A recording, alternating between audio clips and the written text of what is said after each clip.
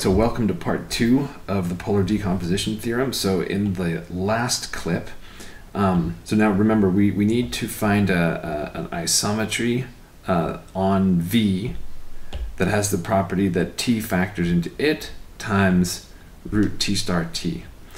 And in the last clip, we defined an operator on this subspace of V and showed that it is an isometry and that it satisfies this equation right here, which is what we need in order for this factorization to be correct. Now, the only thing about this is that we need something defined on all of V, and so far we only have it defined on this subspace range of the root operator here.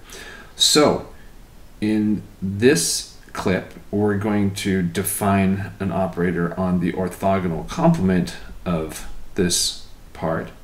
And then in the third one, we're going to put it together so that we get an operator that's defined everywhere, and then we just have to make sure that when we do that, things work out nicely.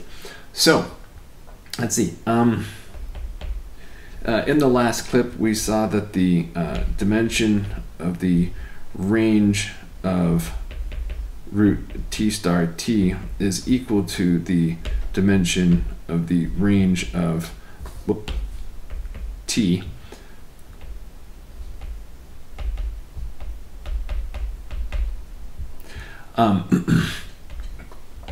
so if we take that same expression and look at the orthogonal complements, then since we're in a finite dimensional space, we'll have that the dimensions of the orthogonal complements are also equal. And so this was by 650. Okay, so since they both have the same dimension,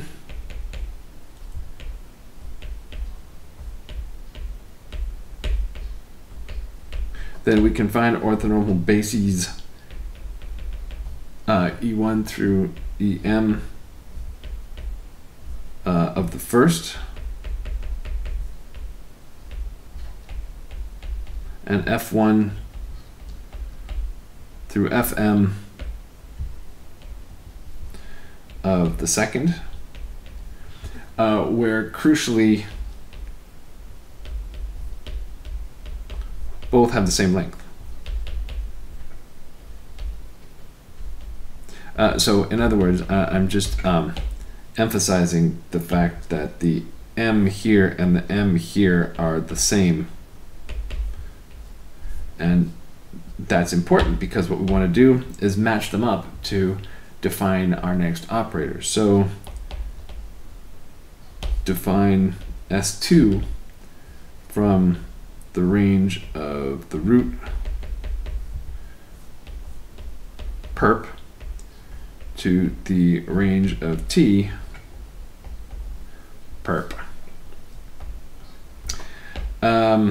by just sending orthonormal basis elements from one to orthonormal basis elements of the other.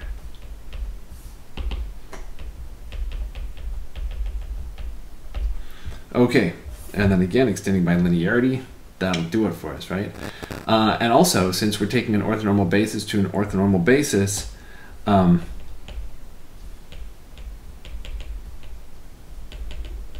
is an isometry. By some theorem we proved once upon a time, when, there we go, 7.42. Okay, now let's see. Okay, so things are looking pretty good.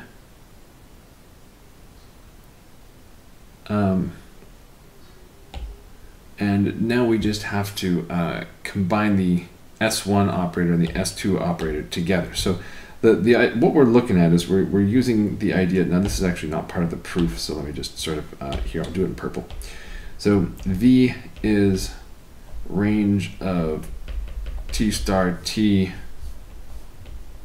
direct sum range of T star T perp by our orthogonal decomposition theorem.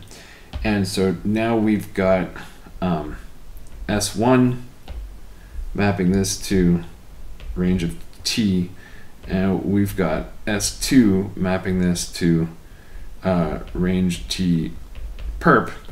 And so now what we need to do basically is say if we take the operator S1 direct sum S2, and you're like, what does that even mean? Well, pretend you know what it means. It means that I'm just going to define what the full operator is, S, in terms of how it acts on a component from the first direct sum end and how it acts on the component from the second direct sum end. Okay, we'll do that in the next clip.